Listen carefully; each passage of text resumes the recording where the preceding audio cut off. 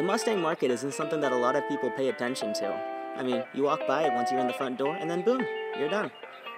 Sometimes people order drinks, sometimes a little coffee.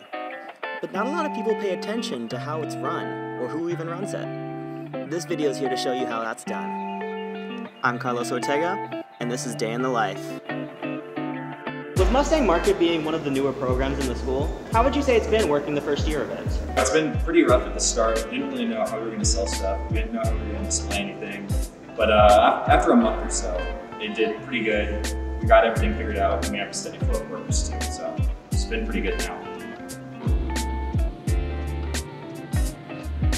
With Mustang Market having more of a business-like experience, what would you say you've learned from it? It's kind of like an easier version of the food industry out there in the real world. It's really fun and it just gives you like a small boost. It's just really easygoing. What do you see for the future of the Mustang Market? For the future, I expect things to be generally the same. I want the flow to be pretty similar. I want, the general friendly environment of it to stay the same. But I do want, some things to change. Obviously there are going to be some, new people, and that'll be really good, making friends with new people. Just like the whole vibe in general could use a little fixing, but right now it's really good. I do like it. Now, the whole thing might be run by Mr. Jones, but that's only one side of the story. He also leads the culinary department, managing ingredients and preparing recipes for students to cook, from savory sweets to mouth-watering morsels. How would you describe the culinary class?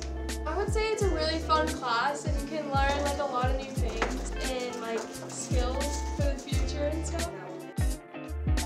The culinary class is meant for all types of students, from beginner to advanced. It doesn't matter what level of experience you've had, or if you've ever cooked before. All that matters is you have fun while you're cooking. And what would you say it's like to have fun with the recipes?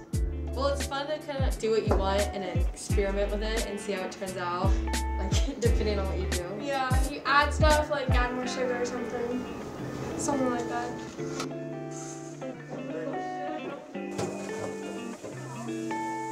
Thanks for watching. That's all the time I've got. This has been A Day in the Life with Carlos Ortega.